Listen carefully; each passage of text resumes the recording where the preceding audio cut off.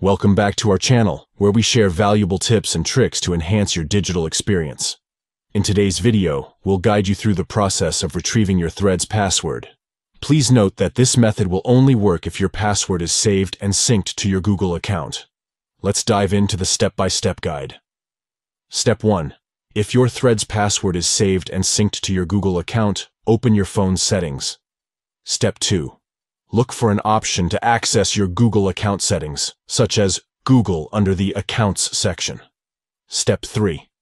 Once you find it, tap on Manage your Google account and scroll down to Security. Step 4. Search for Password Manager and tap on it to access your saved passwords. Step 5. Now, instead of looking for Threads directly, search for your Instagram account. Threads is mostly accessed through Instagram.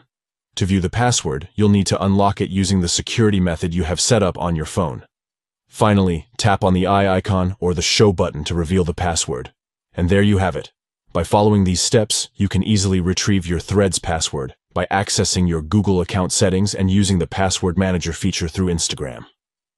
Thank you for watching, and stay tuned for more exciting tutorials and tips to enhance your digital life.